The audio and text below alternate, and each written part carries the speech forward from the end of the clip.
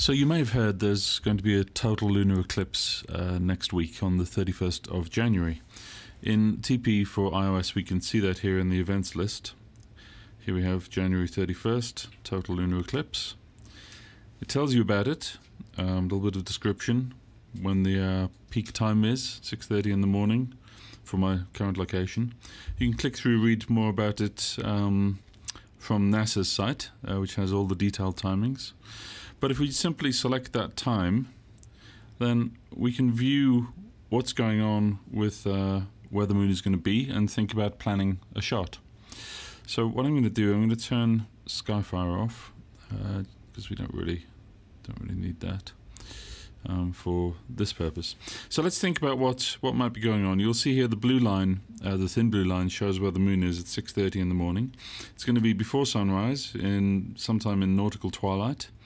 And the moon will be relatively low in the sky, so only 7 degrees above the horizon, and off to sort of west-northwest. So here in Boulder in Colorado, there are a few different things we might think about doing. We could, for example, imagine, can we have the moon next to Long's Peak, which is a prominent 14,000-foot mountain that's close by, 14er as they're called. So what we're going to do in this tutorial is look at a few potential locations. I'm going to show you how to get a sense of what might work, how to explore that in a little bit more detail on your phone or iPad using both TPE and TPE3D. And then we're going to cut into actually doing some scouting in the field and use the augmented reality feature to see how things might appear this coming Wednesday morning. So let's have a look at a couple of potential shot locations and we'll explore those in a little bit more detail. I happen to know that there is a reservoir here, I think it is. There we are, Largaman Reservoir, just to the north of Boulder. And I'm guessing that we might be able to get the eclipsed moon next to Long's Peak. So if I drop the red pin there and then zoom out, you can see already that the moon is pretty close to Long's. What I'm going to do, I'm going to switch on geodetics. That's there. I'm going to drag and drop the grey pin, put it on top of Long's Peak. I can probably fine-tune that a little bit. Yes, I can. I'll zoom in, and if I just put the crosshairs there, tap that, it's centered. So you'll see that at roughly the peak of totality, 6:30 in the morning or thereabouts, the moon is to the south of Long's, and you can also see from the chart below that it's higher in the sky than the peak. If I move the timeline back and forth, you'll see it's setting there. So this looks possible. This might work.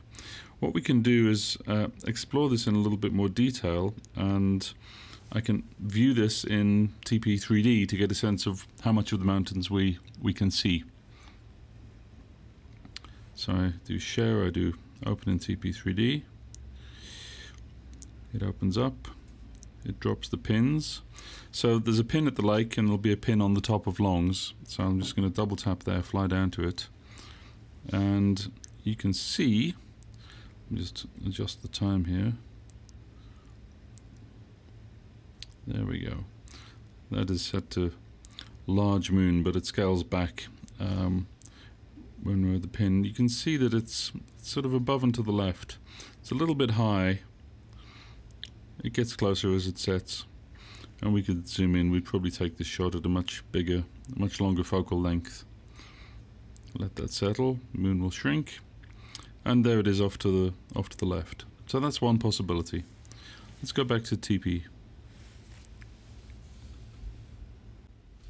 Let's look at a second possibility. I know just from driving around the local area that if we were to go to somewhere such as Cherryvale Road, which is here, we might well get a good view of the Indian peaks. So I'm going to drop the red pin there.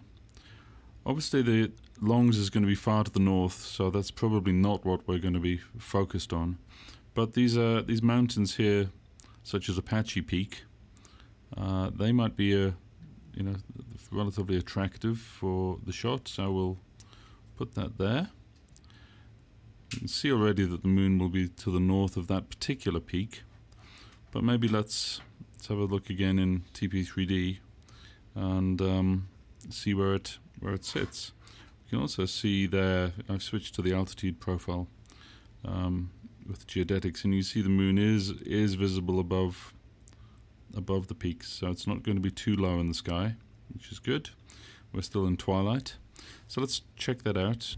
Click share, open in TP3D. It's dropped the pin. I'll tap on that, fly down to Cherryvale Road, and then you can see there's the pin we dropped on Apache Peak. That's labeled D, and the moon is off to the north. The size is exaggerated. Get a sense of the path and how the sky brightens. So we can see that around 6:40 the moon will be set above the mountains, slightly to the north, but still in some attractive skyline. So now we've got a sense of a couple of places we can potentially go to take this shot. What we're going to do is switch over back to TPE, and we're going to take the phone out into the field, drive out to these locations, and we'll try the augmented reality planning tool to give us a sense of really where the moon is going to look exactly in situ in these potential locations. Okay, so let's look at what we got at Lagerman Reservoir. I'm recording this voiceover after the event, but this is exactly what I recorded on the device. First thing I'm doing is checking the calibration of augmented reality. This is to make sure that the device compass is correct. All this whizzing around in a figure of 8 is to recalibrate the compass. I then reinitialize. I check the current time and the sun is in the right place. Now I'm skipping forward to the full moon, the morning of Wednesday. You hold the device up and you can see where the moon will be overlaid over the mountains.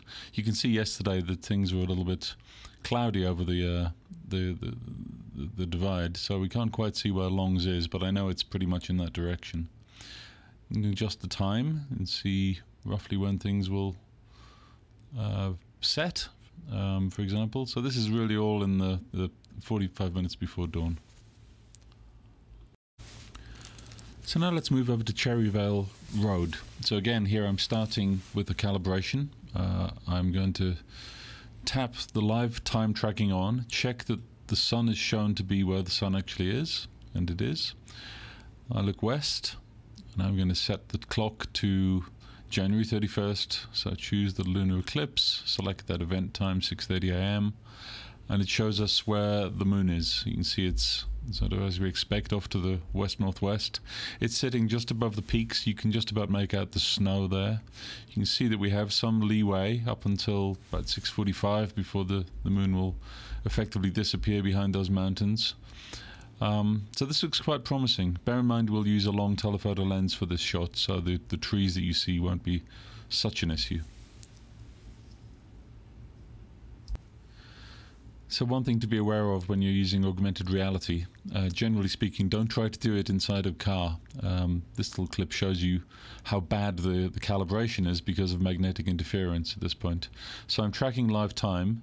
Let's look for where the app thinks the sun is based on the compass data. You see it's miles away from where the sun actually is in the sky. So the lesson is you need to climb out the car and carefully recalibrate. So where should we go? Here's Lagerman Reservoir. First thing to notice is it's frozen. That's one of those things you can't really tell directly from the app, but it's useful to know, so no good foreground. There is, however, an interesting long shot there. You see the two satellite dishes. You can just about make out Longs in the background, so that has some potential.